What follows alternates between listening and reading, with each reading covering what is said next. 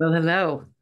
I am really loving today's message, even though it might seem like it's negative, talking about playing the victim card, but we all do it.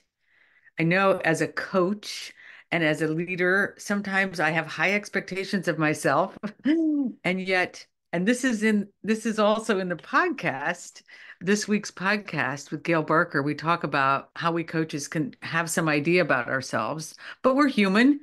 And part of, I feel like our role as coaches is to do our personal growth work and to notice ourselves when we are falling into traps. And that victim trap is really easy to fall into. I learned a lot about this very concept from Lynn Grabhorn, who she wrote a book, Excuse Me, Your Life is Waiting. It's a great book, and she's got a playbook. I love playing with this. So here's what in the message today, it's not about making yourself wrong or like going into a shame place.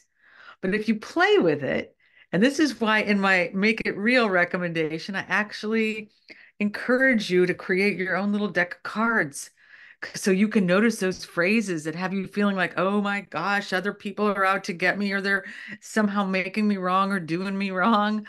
And just look at that and look at it and see what's true about it and what isn't true about it.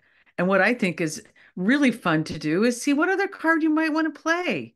What's the card that's going to have you feeling like yourself, where you're connected to that part of you that is powerful? Even if you're sad or having a bad day, this isn't about shining over the hard parts.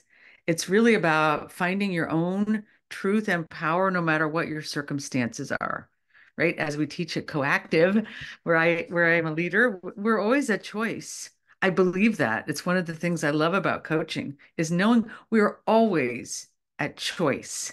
So this is my challenge to you. What card are you going to choose today? And please let me know about it. And especially if you find some fun way to play around with all your ways of thinking so that you notice when you're playing the victim card or when you might be actually playing the joy card. I like that card a lot.